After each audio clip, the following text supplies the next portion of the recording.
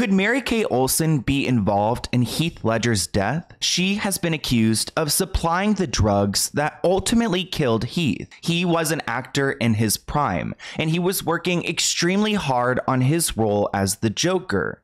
He actually ended up winning an Oscar for his performance, but unfortunately, he was dead. What's freaky about Heath's passing is that Mary Kay Olsen had a bizarre role in the incident. A massage therapist found Heath's body, and instead of calling police, she called Mary Kate Olsen. This massage therapist called Mary Kate 3 times before trying to call the police. Why did the massage therapist call Mary Kate Olsen and not try to call Heath's dad or his sister or police? What are they trying to hide? So let's get into it.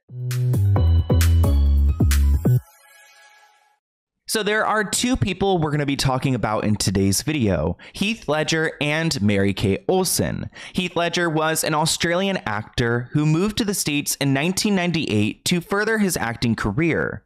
You guys may recognize him from some of your favorite movies because he was a huge actor until he unfortunately passed away in 2008 at the age of 28. And of course, Mary Kay Olsen is an actress as well. Mary Kate and Ashley were featured in the show Full House, and they have been famous most of their lives. So today we're going to talk about this messy situation and how Mary Kay Olsen has been blamed for Heath Ledger's death. The reason why we're talking about this situation is because there was a TikTok that went viral that broke down a theory that Mary Kay Olsen and Heath Ledger were casually dating and hooking up until he passed away, and she could be responsible for supplying him the substances that caused him to die. Over time, we did learn some more about what really happened in that apartment. At this hour, the details are still unfolding. And then, of course, la pièce de résistance would be Mary Kate Olsen.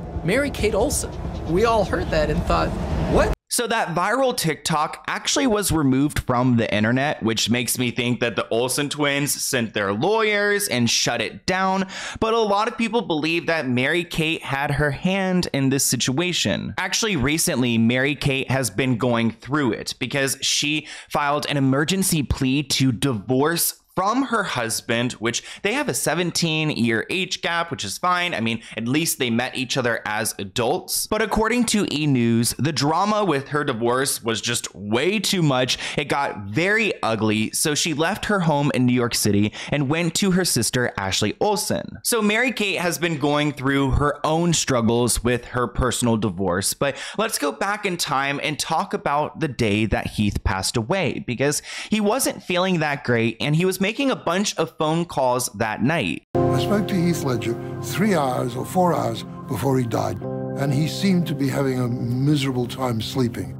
Heath's father reported that Heath had been on the phone with his sister Kate the night before, that he told her he wasn't feeling well, and that Kate had actually warned him not to mix prescriptive drugs. So already on the night of his passing, he wasn't feeling that great, and even his sister Kate was warning him not to mix prescription drugs because it's not like it's gonna go and help him sleep any better. On this day, Heath Ledger had a massage scheduled at his home, so his massage therapist Diana came to his home for their appointment. So on January 22nd, 2008, this massage therapist, Diana, came to Heath's home and she found his body laying on the ground, face down, completely naked, and she doesn't call police right away. A massage therapist went to his Manhattan apartment to give him a scheduled massage.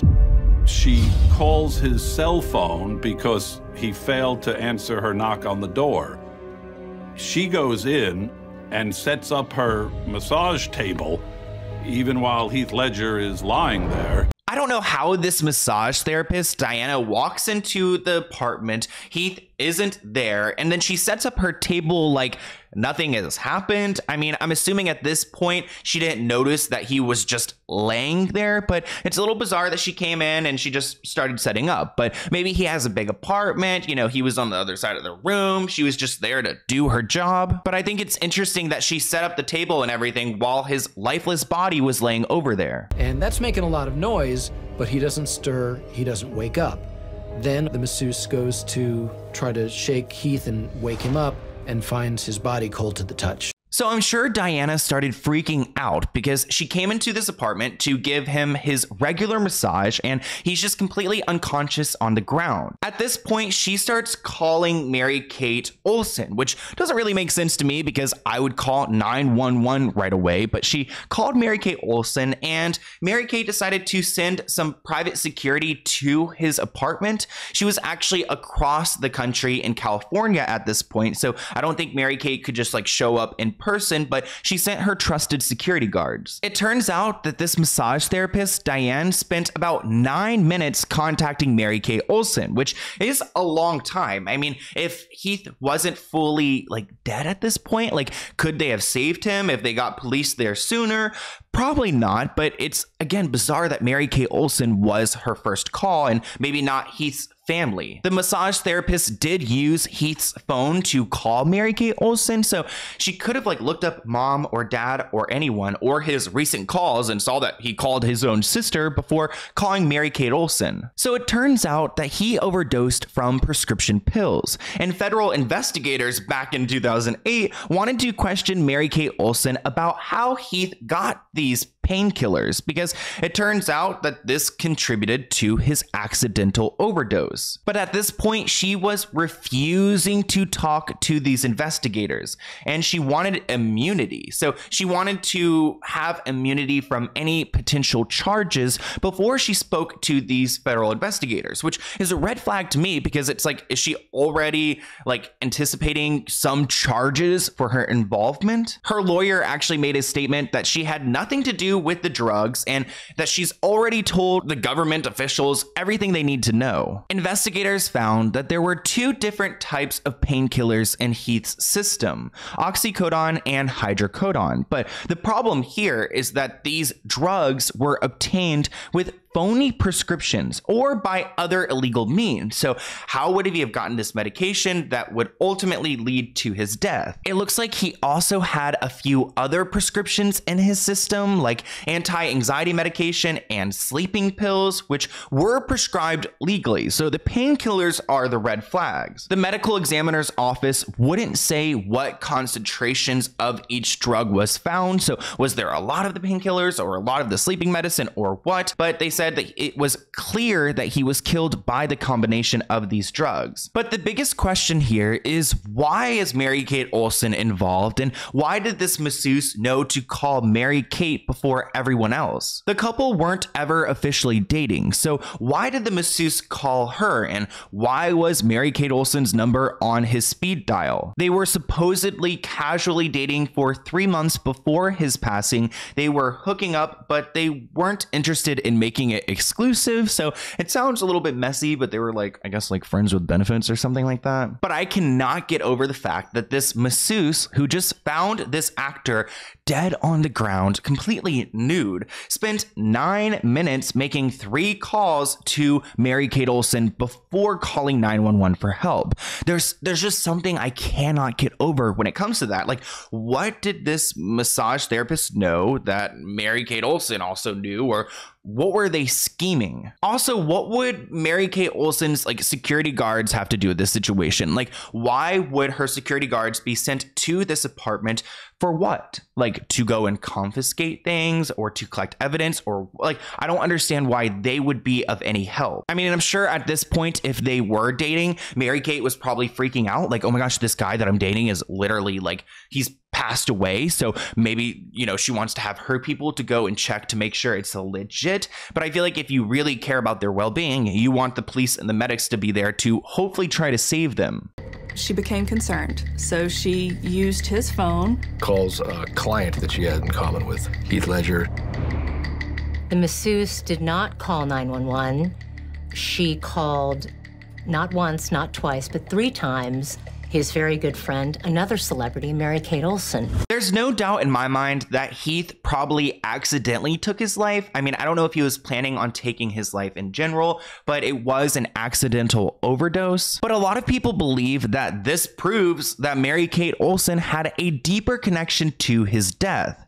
One person wrote that they believed that she either knows or helped him get these medications that resulted in his overdose?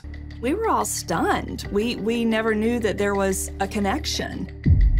Apparently, Mary-Kate tells the masseuse she didn't say she was going to call 911 for. She said, I'm sending over a security guard. Why would Mary-Kate want to send her security guard over there? And why would the massage therapist need to make so many calls? Like, why couldn't they just discuss this on, in one phone call, not 3 phone calls? It makes me think that she got the call and then Mary-Kate was like, oh, I need to figure out like how to save myself. So then she called her security team. Maybe they called back. They went back and forth. It's all really sketchy. And it's sketchy that she wouldn't speak to investigators. Like, she is obviously involved here in some way because the massage therapist decided to call her. So why won't she speak to investigators? Her lawyer, Michael Miller, said that we have provided the government with relevant information, including facts and the chronology of events surrounding Heath's death. And he added that Mary-Kate has no idea how Heath got these drugs. They don't know who the source was.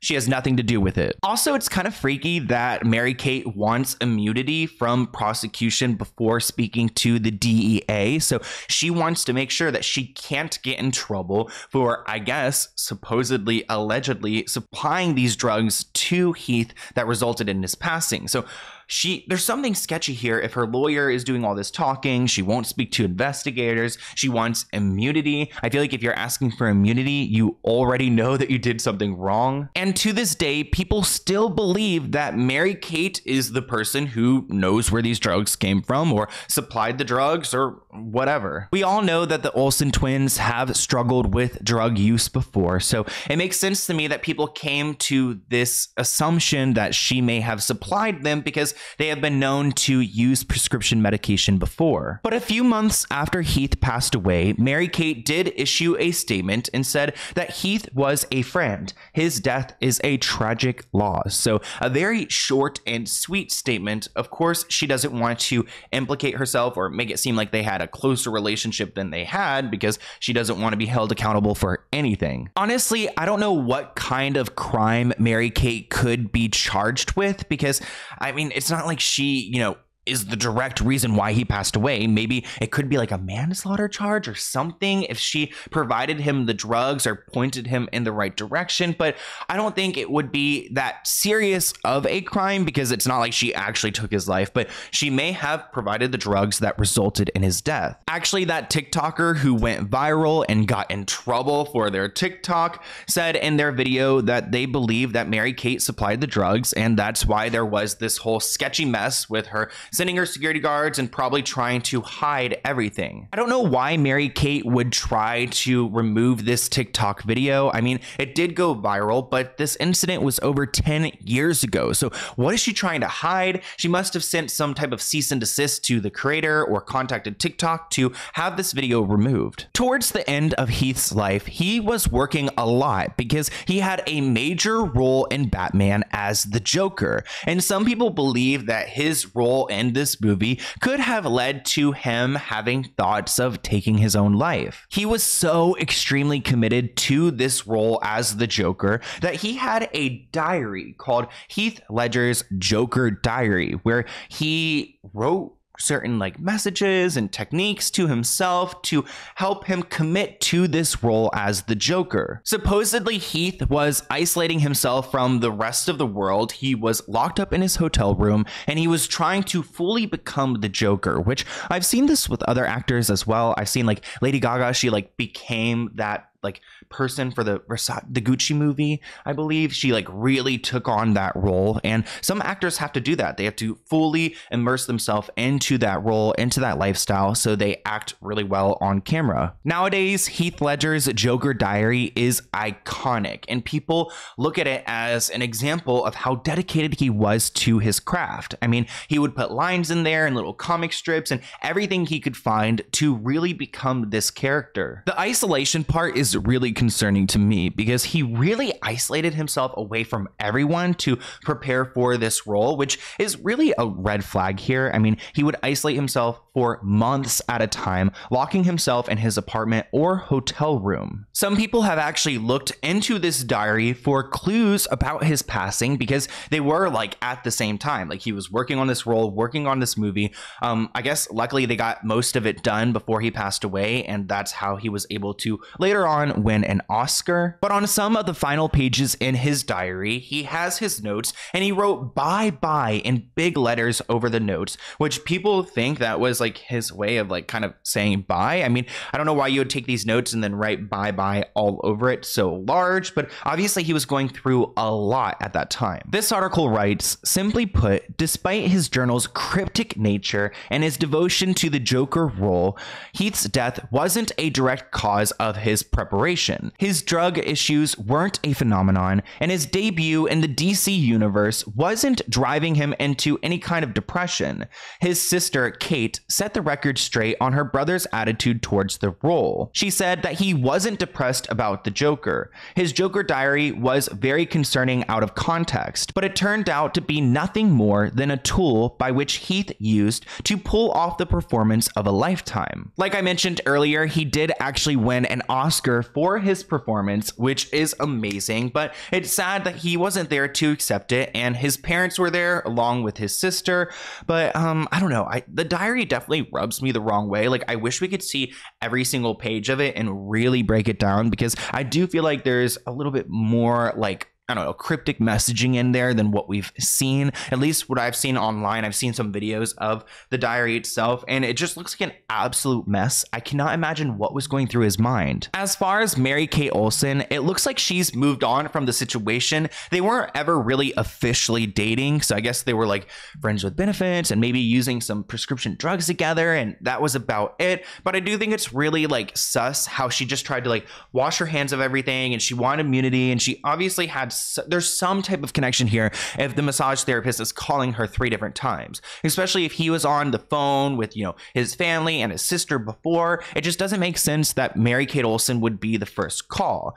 But since Heath's passing, there have been some things that Mary-Kate has done that has pissed off fans. So at one point, Mary-Kate decided to sell a purse with prescription pills all over it that was worth $55,000, which just looks really bad because this bag is more than a car, and it's glamorizing pills and prescriptions, and it doesn't really make sense that she would push this type of, I guess, product. I mean, it's pushing the narrative that drugs are cool, and you guys know like Euphoria and all of that has been glamorizing all of the drug uses, which isn't cool. But people are disgusted that she is selling this designer purse because people associate her with the prescription pills that Heath took, and now she's selling a $55,000 bag with pills all over it. I mean, the bag isn't even that cute, so I don't really understand why they would make this bag to sell, but they've done some questionable things before. I mean, that's everyone in Hollywood at this point. But I want to hear what you guys think about this video in the comments below. I just randomly thought about talking about this. I think someone may have sent me an email, so here's my email if you guys have any other video ideas for me. I think it's a very sketchy situation, and obviously Mary-Kate got away with this one. But let's go ahead and open a P.O. Box package item. Ooh, this one looks like it's from Amazon, but let's go ahead and see what it says. It looks like we have a note right here. I love your videos. I thought it would be a good idea for you to be able to use this to write notes in. I designed this notebook myself. Ooh, I hope you like it. Happy holidays and happy birthday. I am a little behind on my P.O. Box package items. I'm sorry, guys, but wow, look at this. So it looks like she actually designed this. Things I Overthink notebook. Oh, nice. It's got like big lines too. So this is like a notebook. It's a really thick notebook where I can write things in. Why does everything taste like chicken? How do dolphins sleep? What is the difference between cupcake and a muffin? How can bees fly with such big bodies and little wings? Interesting thoughts. Oh my gosh, thank you so much, Melinda. This is so cute. I'll try to link it below, and let me know what you guys think about this video in the comments below. I'll see you guys soon. Bye, guys.